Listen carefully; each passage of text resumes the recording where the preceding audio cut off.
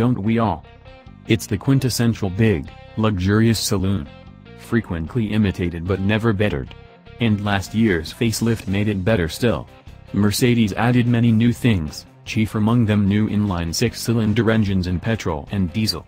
We've driven the latter and the big-selling S350D, and it's a superb engine. Much quieter and punchier than the ancient V6 it will before long entirely replace in Merc's lineup. Things get off to a bad start, frankly, because Mercedes has chosen to call its 3.0-liter, six-cylinder, petrol-powered S-Class the S500. And 500s should have 8 cylinders, not 6. To make up for the cut in displacement, it's added a turbocharger, an electric compressor, 48-volt electrics and something called an integrated starter generator. The ISG acts as a starter, alternator and kind of electric motor, and effectively turns the S500 into what's known as a mild hybrid. It is. The ISG lives between the 9-speed automatic transmission and the engine. Among other things, it helps power all the car's ancillaries, climate control and so on, and means they keep functioning without the engine switched on. It gives a 21 bhp boost when the conditions demand, and means the car can glide when the driver lets off the gas with the engine completely switched off, no EV only running, though. It makes the start-stop system smoother and more efficient, and eliminates the need for any belt drives on the engine's front face. Nah. Mercedes claims 40.9 miles per gallon and driven normally you'll see low 30s. Not massively better than what you'd get from the old V8. And some way south of the diesel's 52.3 miles per gallon.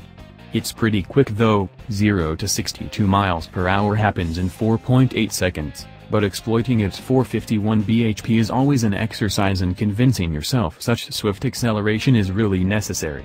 This is an S-Class. If you need to accelerate with any degree of urgency, you are quite simply driving it wrong. My colleague Ali Marriage had a go and wasn't entirely sold on the execution, but on my commute the S500 handled itself reasonably well. In practice it feels little different to drive than a regular S-Class, which is arguably the biggest compliment you can pay it, but begs the question, if it's not that much more economical than the old V8, and if anything is less satisfying, if smoother, quieter, to drive, why bother adding all those layers of complication? Emissions, PR. Many reasons, each more cynical than the last.